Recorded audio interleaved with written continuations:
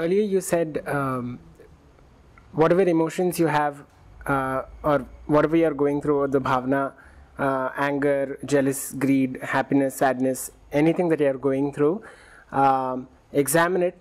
So I am examining this in relation to whatever, or in response to whichever object in front of me it is arising out of. So I'm examining it. So is this that observer observed and the process of observing process where... Explain. So I see a luxury car in front of me and there is greed arising out of me. I see a woman who is conventionally considered to be pretty and there is lust arising out of me. So each of these emotions that are coming out is in relation to something in front of me. So my understanding of this and going more in depth of this, is that how it is going to work? And do I have to apply this to more and more objects? So the more you apply it, the more continuously you apply it, the more you see that you exist only in relation to objects. Eureka.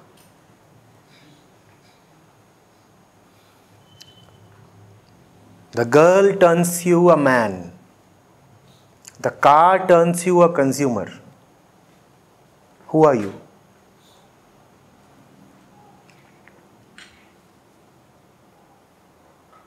That moment, and that it turns me.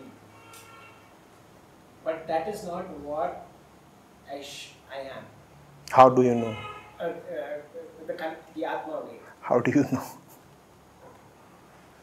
know? Unless you come to a particular firmness, Atma is just fiction. Is it not? So instead of dabbling in fiction, it is far better to acknowledge that I am just nobody.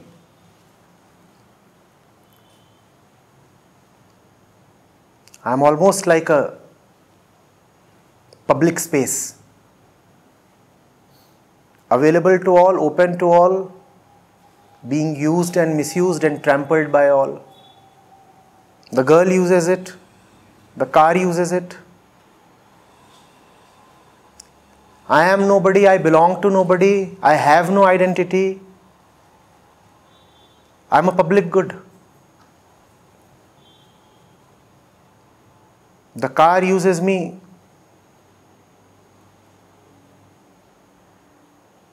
To run over the place.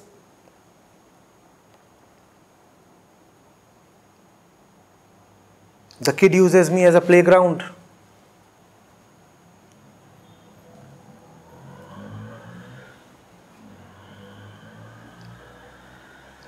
So many use me as an open space for waste disposal. I have no firm name or identity. I become what the other wants me to become. The car manufacturer wants me to be a buyer. So I look at his car and turn into a prospective buyer. The woman consciously or subconsciously wants me to be an attending man. And I turn into an attending man as per her dictate.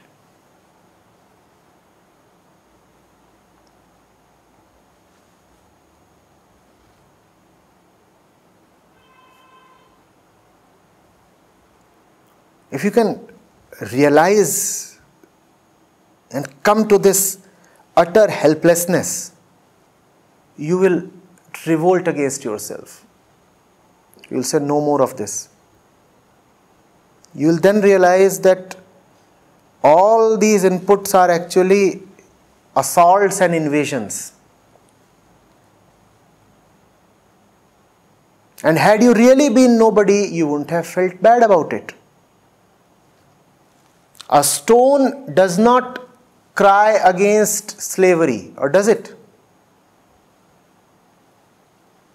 if the fact of your enslavement curdles your blood, it means there is free spirit in you. But that free spirit gets invoked only when presented with the fact of slavery. If you do not know that you are enslaved, your free spirit remains dormant.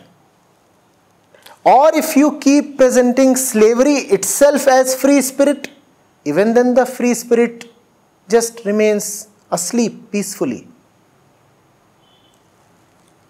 For the free spirit to rise and act and rebel, you have to first acknowledge to yourself that you are neck deep in slavery. And then there is a contradiction between the freedom of the spirit and the fact of your slavery. Now there is a conflict. You need this conflict to arise.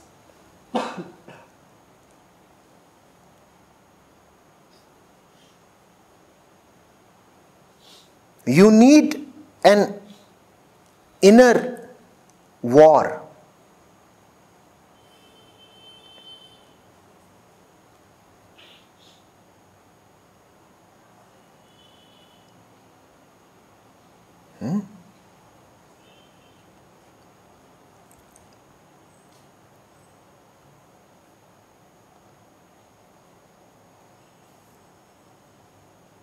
Peace is great, but false peace is deadly. The seeker of peace must be present and ready to forego false peace and experience disquiet and turbulence.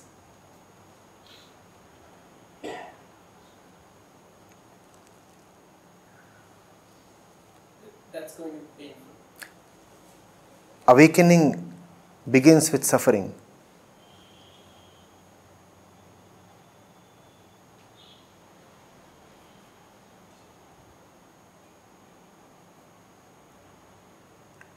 Obviously, it is not going to be pretty when moment after moment you are bombarded with the fact of your impotency and helplessness. Is it going to be pleasant? Not at all. You would want to resist the fact, deny the fact. You would squirm and cringe.